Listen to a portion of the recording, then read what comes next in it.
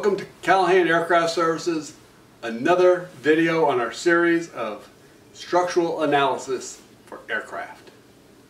Today, we're going to look at the real stuff.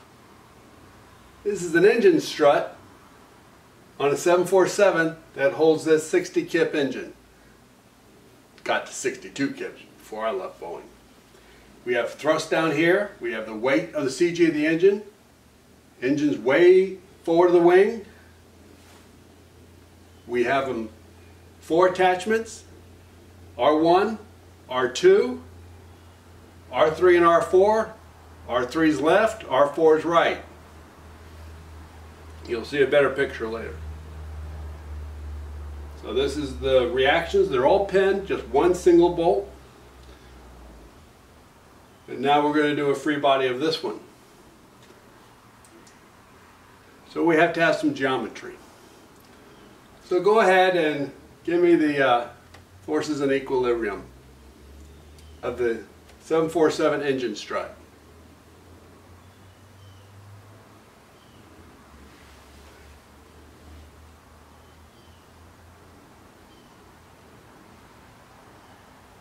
You need more time? Really? Okay. Well, that's on your own time. You can stop the video anytime. We're going to move on. Here's your equations. Everything else was 0. Some of the forces in the X, some of the forces in the Z, Z being up, and some of the moments in the Y. Of course, some people use that other hand called the right hand. But I'm doing a video and it doesn't work. Okay. Using the same geometry, 60 kips, the weight 16 kips,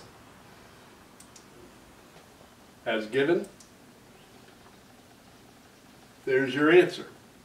Bunch of equations.